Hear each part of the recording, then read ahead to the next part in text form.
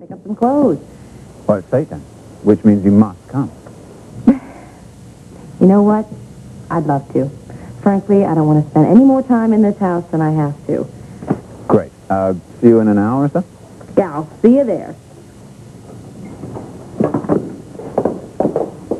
Oh, Dorian, I couldn't help overhearing you on the phone just now.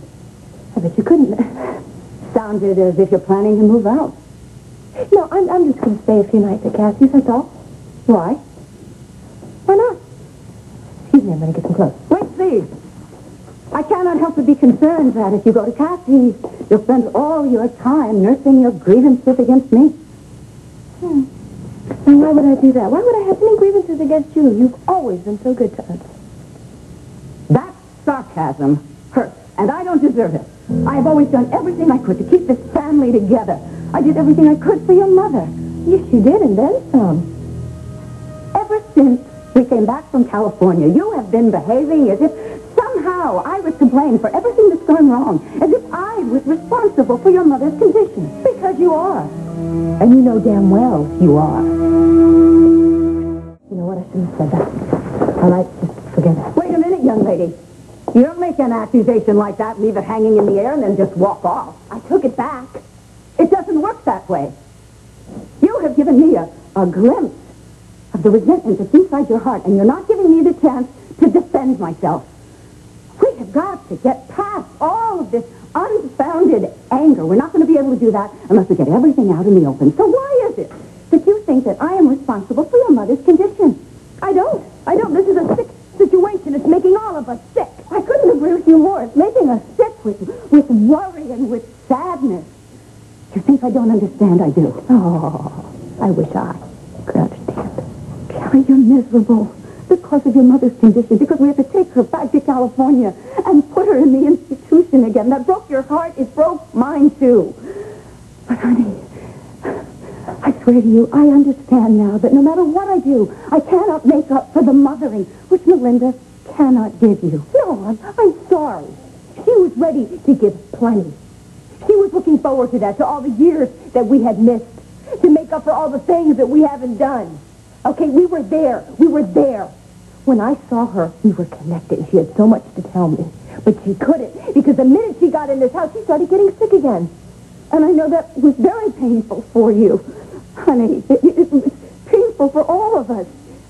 But you see, Melinda isn't the only one who loves you. We are a family. We all love you. We are all connected. God help us. Especially God help my mother. Save us all from your family feelings. Your mother has been sick ever since she was a child. Yes, there have been times when she seemed as if she was coping, but somehow, inevitably, she always succumbed. And don't forget, we took her out of a safe, protected environment. We brought her here, and we subjected her to all this emotional pain. Like what? Like me? No, she was subjected to you.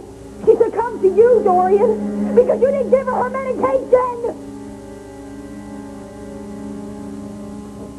That's cruel. Yeah, that's cruel.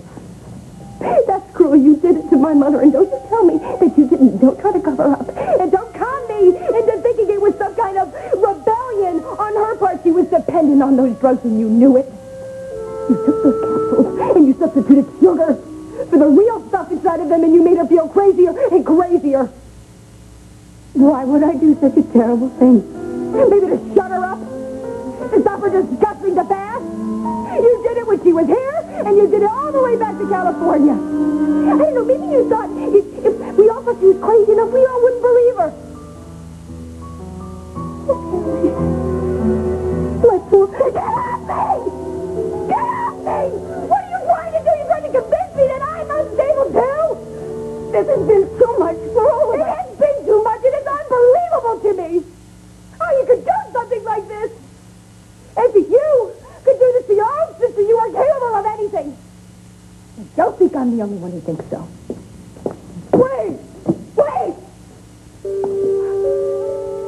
Have you shared these horrendous suspicions with anybody else? Have you told Mel?